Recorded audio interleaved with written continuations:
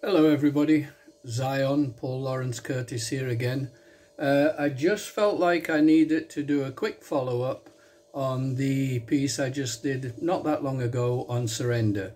But I put a fancy shirt on for this one and now I'm matching Whiskers. This is Whiskers. Whiskers is 62 years old. So, or 61. Whiskers was my twin brother's. And he got him when he was 6. For our birthday, we got to choose our own toys. And Tony chose Whiskers, and I chose a crossbow. I'm sure that says a lot. But anyway, since Tony died, I got Whiskers, and he's here with me. And I'm just going to sit him down there now so he can watch the proceedings. Cheers, my Take Me Out mug when I did the Take Me Out dating show for over 50s. And went to Tenerife on a date, which was a lot of fun. And I hear that the show is now cancelled, so cheers to Take Me Out and Paddy McGuinness.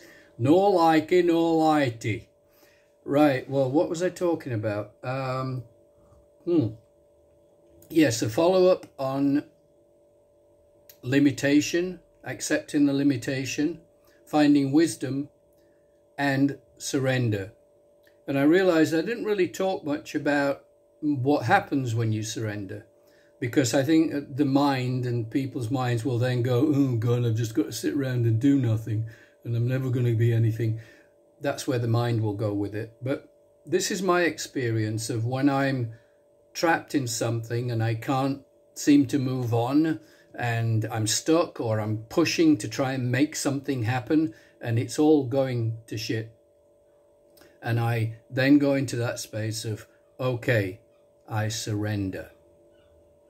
Well, what happens for me in that moment, generally, is first of all, I feel a real sense of relief. Like, I can't fix this. Whatever this limitation is that's impacting me and having an effect on me, I can't fix it. I'm trying to fix it. I'm trying to change it. So by surrendering, I accept it. And in that, I find a certain relief. And then I'm open to new possibilities, which I wasn't open to before because I was blocked in my, I'm going to do it this way. I think it should be done this way. And hear my words, I think it should be done this way.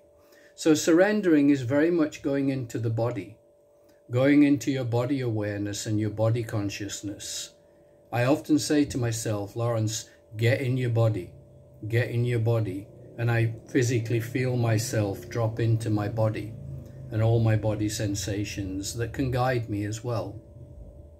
So surrender then becomes a space of relaxation. I just drop into my body. I look around my room. I see things I might not have seen before. I become grateful for things. And then in that space of openness, something new can come in to guide me. Or on that, whatever that particular limitation is that I've surrendered to, nothing new might come in. It might just be literally letting go of it.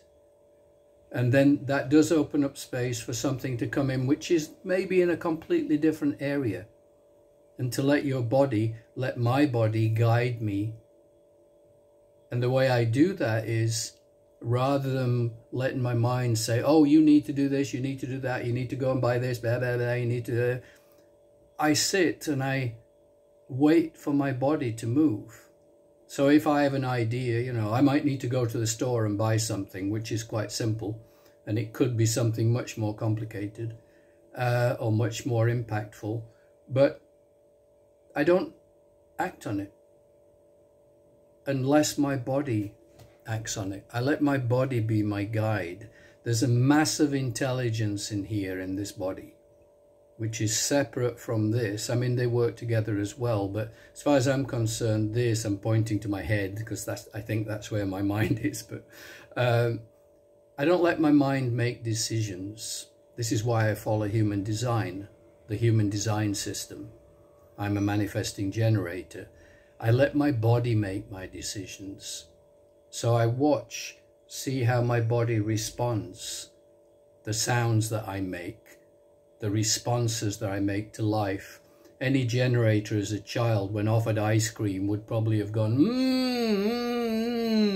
yummy, and then their parents would say, no, you don't make those noises, you're not a monkey. You say, that's nice, or yes please mummy, and all that. We kind of get our body sensations, our body noises knocked out of us. So human design for me as a manifesting generator, part of the generator family, is about bringing that consciousness back into the body. So if I go, my body likes that. My body doesn't like it. Yeah, I might sound like a monkey, but it's a body intelligence that we tend to have forgotten. It's more animalistic in a way, which is a good thing. So I've gone off track a little bit. So cheers from Take Me Out. Good luck to you, Paddy McGuinness, whatever you do. And cheers, Whiskers. I've gone off track completely now. So I need to just drink my tea and say goodbye for now with my usual live long and prosper. Bye bye, peeps.